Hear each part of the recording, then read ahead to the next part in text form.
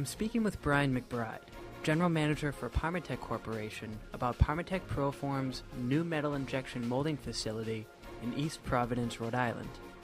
The company focuses on metal injection molding and secondary MIM operations for medical, telecommunications, firearms, hand tools, semiconductors, and electronic packaging markets. Could you please provide an overview of metal injection molding technology? Metal injection molding, often referred to as MIM, is a low-cost, high-volume manufacturing process.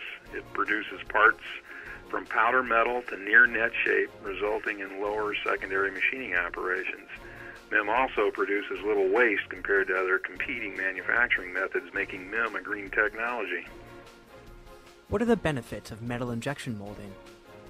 MIM is capable of producing complex geometrical shapes that are difficult or near impossible to produce using conventional fabrication technologies.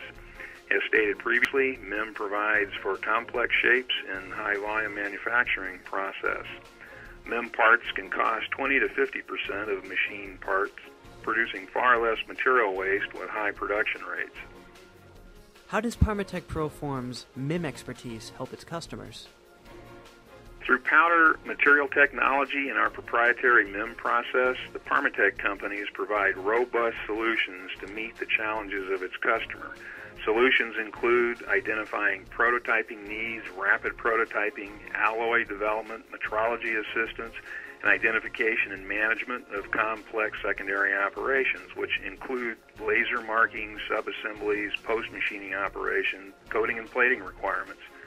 The company offers superior development and engineering resources, including tooling design, expertise, and sophisticated analytical tools. Our long history of production with MIM provides a large library of solutions for a variety of applications. Can you please give some examples of the projects Parmatech-Proform can take on at its new facility?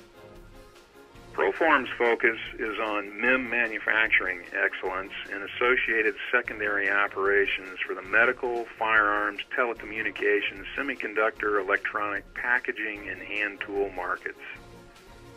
Thanks, Brian, for telling us more about Parmatech-Proform's metal injection molding technology. The company's new manufacturing facility will have its grand opening Thursday, October 21st, and we look forward to following its work in the upcoming months. For more information, please visit www.parmatech.com.